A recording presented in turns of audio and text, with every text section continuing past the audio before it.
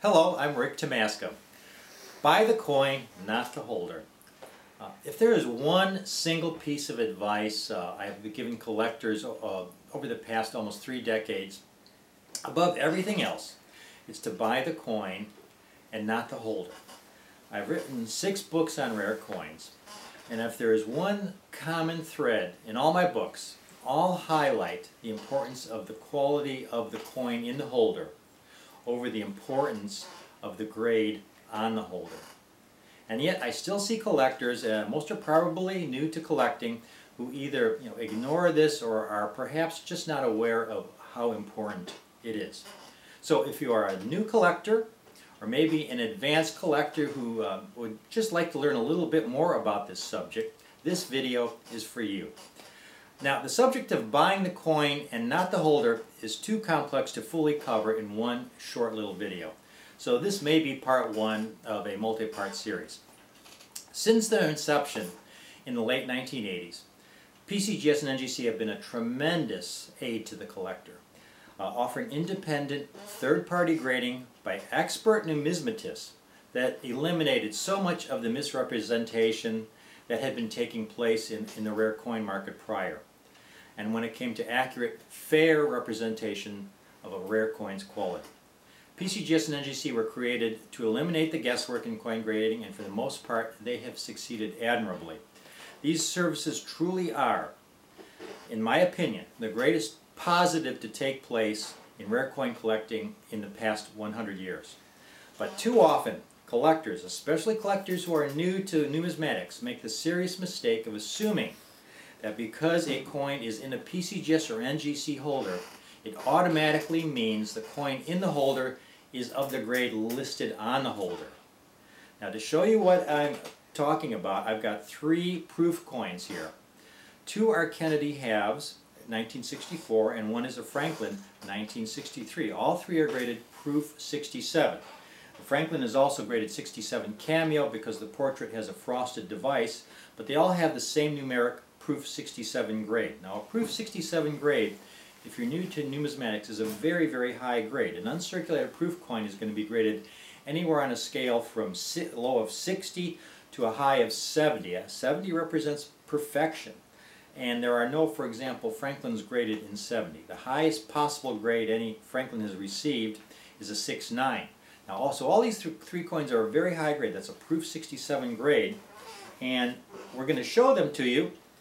And you're going to see that despite the fact that they're proof 67s, they all have a very, very, very different appearance. Now, here's the 3 coins right here. 2 are actually of the accented hair variety. The 2 1964 Kennedys and the 1963 Franklin, again, a proof 67 cameo. Now, this first coin here that I'm going to show you is an absolute beautiful jewel of a proof 67. Now, the PCGS price guide lists this coin at $100. I actually paid $150 for it because it is truly a beautiful proof 67 coin. But then we have this second example, and if you take a look at this, even though it's the same exact grade, there's serious spotting over the entire surface of the coin. And there's also similar spotting along the lower portion on the reverse. And yet it's the same proof 67 grade as that first coin. And then finally we have a 63 Franklin in proof 67, and you'll notice some spotting at around 9 o'clock along the left rim. Now, if you were to take all 3 of those coins out of their holders and send them back into the grading service, just ungraded raw, I guarantee you they would not all come back proof 67 grade. The only one that would be that first 64 Kennedy I showed you that I paid $150 for. These other 2 would come back much lower grade because of the spotting. So then you would ask, well, why are they in proof 67 holders? Well, that's because on rare occasions, especially when it comes to post-World War II proof coins, if there's been any mishandling of that coin before it goes into encapsulation, what typically happens, that mishandling, for example, if I take Here's a 1963, here's a Franklin half dollar. Beautiful deep mirror. If I would say just touch it lightly with my thumb, just like this, in the grading room, that fingerprint is not evident. And when they encapsulate it, it is not evident.